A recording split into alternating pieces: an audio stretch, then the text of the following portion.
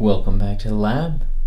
Have you ever wondered about how to find a way that doesn't make your transistors blow up?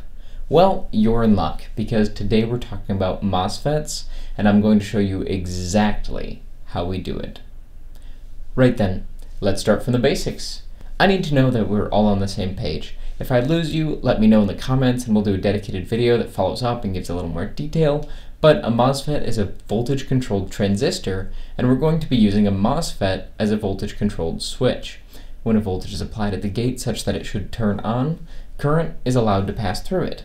One key advantage of a MOSFET over BJT is that the output current does not depend on the control current. That is, the steady-state control current of a MOSFET is always zero amps, but current is allowed to flow from drain to source.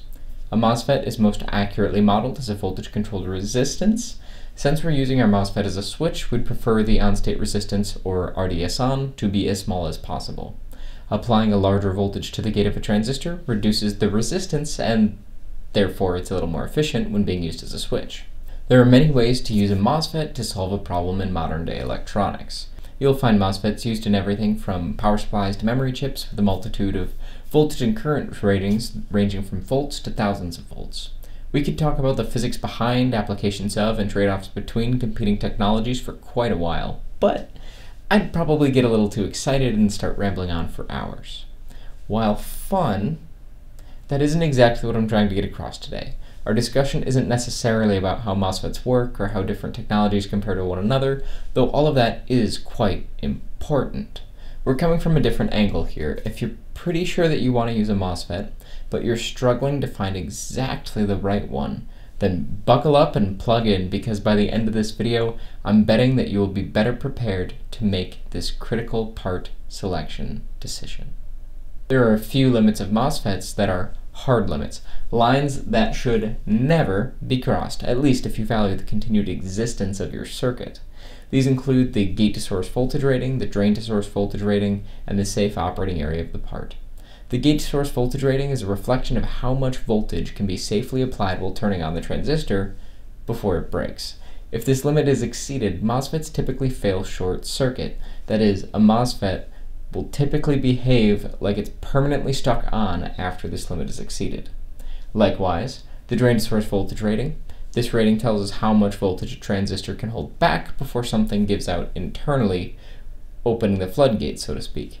Exceeding the drain-to-source voltage rating also tends to make a MOSFET fail short or be stuck on. The safe operating area is a bit more difficult to describe. This rating describes how much power a MOSFET can absorb for a brief moment in time, and it's a very important limit because MOSFETs used as a switch typically get exposed to this type of stress a lot. They'll typically gulp a few hundred watts for a very short time, and that pulse of power is observed while transitioning from off to on, or vice versa. That's because there's some time when there's both voltage across and current through any transistor. Violating the safe operating area of a part during this transition, so dissipating too much power or dissipating an allowable amount of power for too long, typically causes a MOSFET to fail open or to be stuck off. Now, it's possible that I'm underselling this failure a little bit here, because when I say fail open, while accurate, that doesn't quite describe how violently it can happen. When a FET fails due to violating its safe operating area, that transistor typically blows itself apart. That's what happened to these sad little FETs from our first inverter prototype. Those parts literally sounded like somebody lit a firecracker in my lab. My ears were ringing. It was awesome. Yeah, these ratings, drain-to-source voltage, gate-to-source voltage, and safe operating area, those are what you can think of as absolutely never, ever, not even for a nanosecond exceed this rating sort of limits. But there are some softer requirements too. Gate drive, power dissipation, and rate of rise, or DVDT, are all things that we need to be thinking about. Gate drive and the change in voltage per time, or DVDT, go hand in hand. Typically, I'm using a MOSFET for a switching application, and this means that the most ideal case would be transitioning from off to on as quickly as possible. This minimizes the power dissipated while switching, and it helps to ensure that the safe operating area isn't exceeded. Those are both great things. Those are excellent things that we should be keeping in mind whenever optimizing a MOSFET, but there's more at play here. If you're using a MOSFET in an H-bridge as a high side and a low side pair, like a synchronous buck or full bridge, then we need to consider the DVDT rating, or the change in voltage per time rating, for a part. Here's the issue. There is a small, but present, parasitic capacitor across the drain of our MOSFET to the gate. This is a fundamental part of how these transistors are made. There's just nothing we can do about it. It's there. It's always there. We can add extra capacitance, but we can never take that minimum quantity of capacitance away. So let's imagine what might happen if we try to raise the drain voltage of this transistor very quickly. That capacitor would be asked to charge, but it would tend to just drag the gate voltage of the transistor up.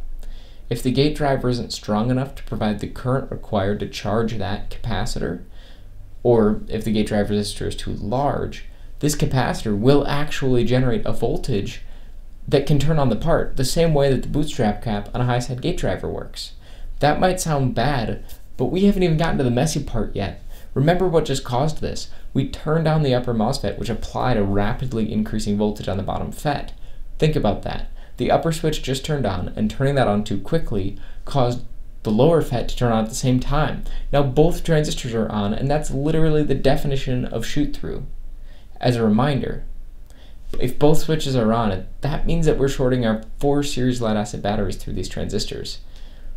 Given that these batteries can provide currents in excess of 800 amps for up to 30 seconds, I think it's safe to say that we will likely violate the safe operating area of the parts, which means it will probably see a short flash followed by a loud bang.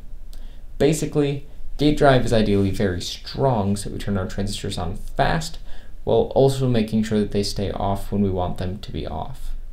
Another approach can be driving a transistor on more slowly than it's driven off. Gate drive that is very slow prevents unintended turn on of our MOSFETs by removing the rapid change in voltage altogether, but it's not necessarily the best solution because it's lossy. We're going to burn a lot of power during that slow transition. Thankfully, we can always implement asymmetrical gate drive to make sure that we're holding the MOSFET off as hard as we can, but slowing down the on transition just a little bit. Try to hit that middle ground where we're not excessively lossy, but we're not creating excessive DVDT either. We have some conflicting requirements here, but I see a solution. If we add a small capacitor between the gate and drain, that will cause the gate driver to dissipate a bit more power because it has to charge and discharge that extra load, but it will establish a capacitive voltage divider that will limit the peak voltage possible to generate on this transistor gate. Thankfully, we don't need much capacitance here to get the job done. The parasitic capacitance is actually pretty small, so that adding a few nanofarads of capacitance between the gate and drain of this transistor can help the situation a lot. Current will be shared between the capacitor and the gate of the transistor and the gate driver, so we need to make sure that the gate driver is still capable of adequately driving the system to prevent the current from going into the transistor and turning it on. We've just increased the peak current required. Power is also something to think about because we're charging and discharging this capacitor once every switching cycle, like I just alluded to. That adds up fast. Multiplying even a little bit of energy by 200,000 cycles per second translates into a not so little bit of energy. I feel like I just glossed over a point.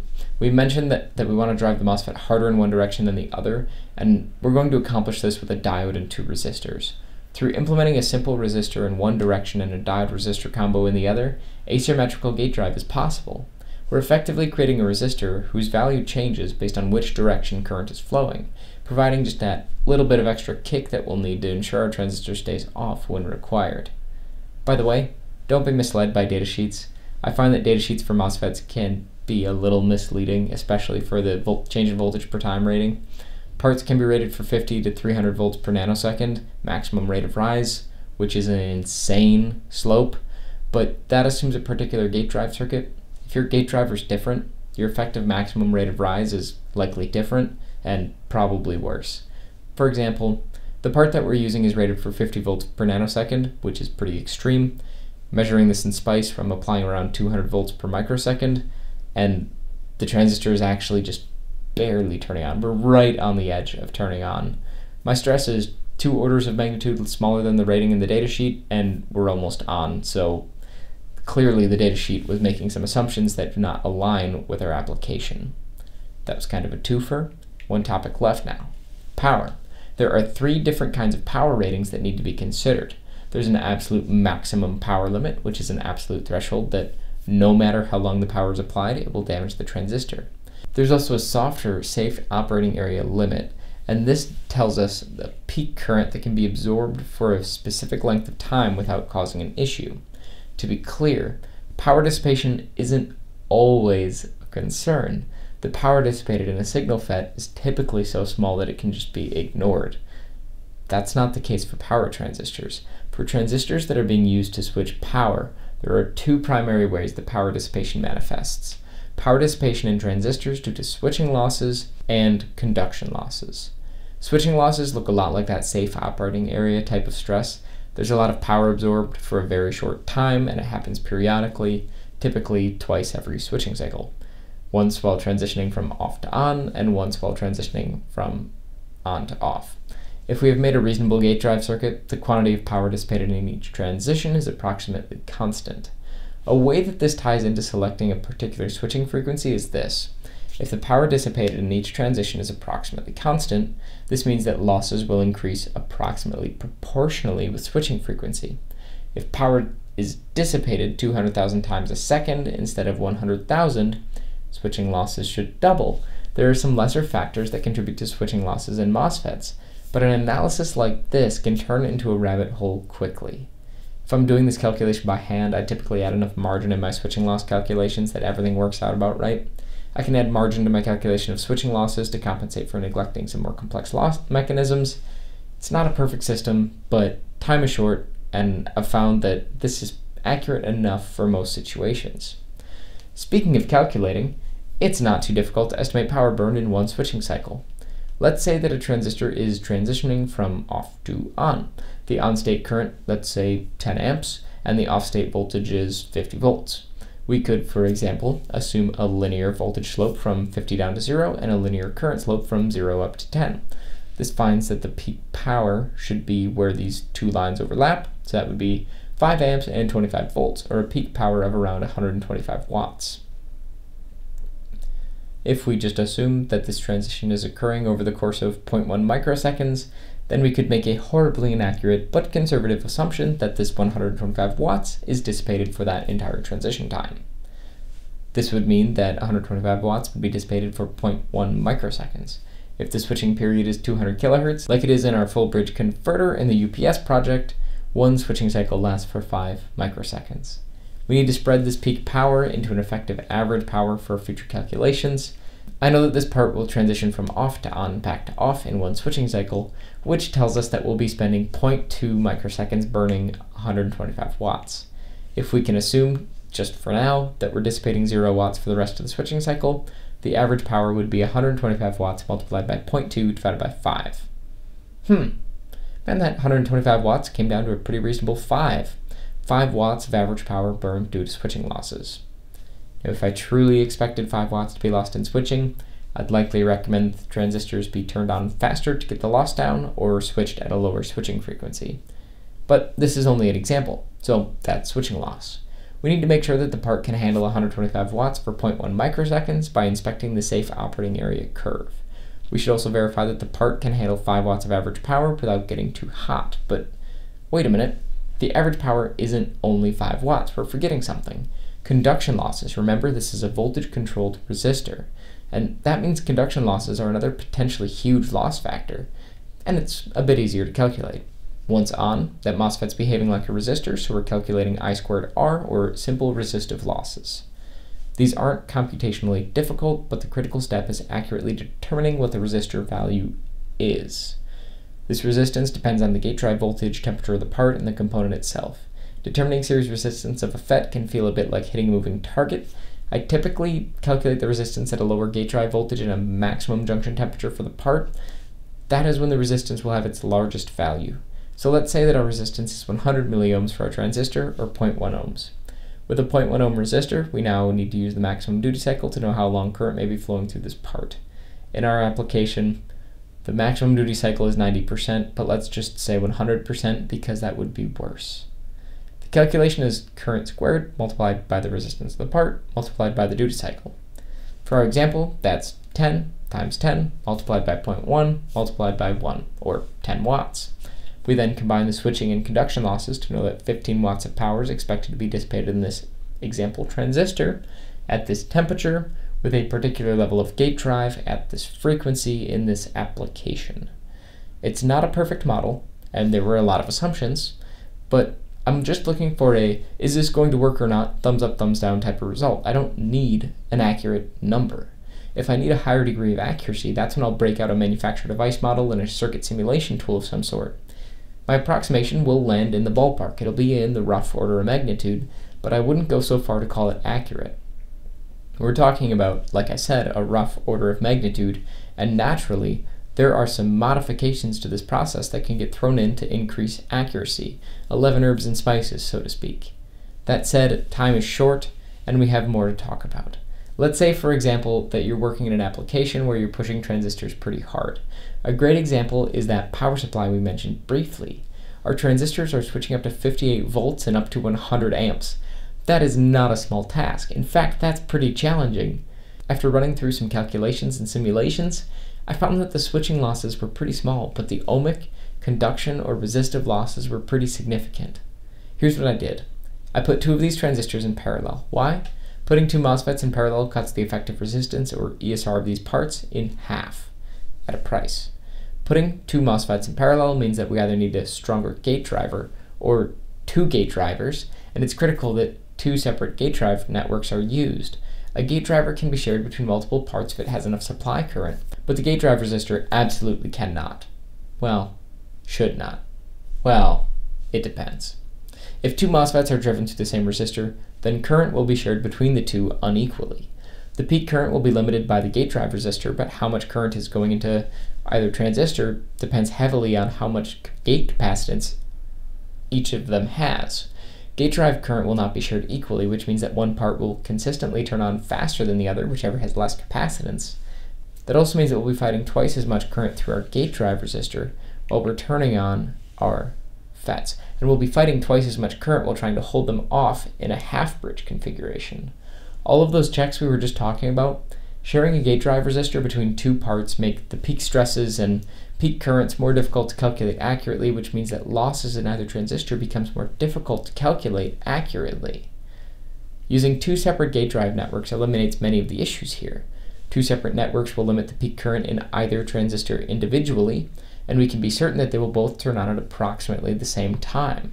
If the gate driver can supply enough current to supply both transistors, we're done. If not, use two separate gate drivers. So how can we know if two drivers are required? Well, if we assume that there's 0 volts at the gate of the transistor, the peak current will be equal to the maximum gate drive voltage divided by the gate drive resistor. Simple Ohm's law. Multiply that by the number of gates you're driving, and it's easy to calculate when a second gate driver is required. Whoa, that was a lot, but I think that we shared a lot of great information. Let's tie this together. We talked about using MOSFETs in parallel to reduce losses, limits of MOSFETs, and how to calculate power dissipation. We talked about some common ways to destroy MOSFETs. We didn't quite get to talking about thermal management for MOSFETs, but we certainly can. Let us know if that's something that you're interested in. I'm really glad that we took the time to do this analysis and set our battery module in a path for success. If you like what you saw today, consider subscribing to be notified of our future videos. We'll be showing how to size capacitance for a DC link and design another custom transformer for a switch mode power supply.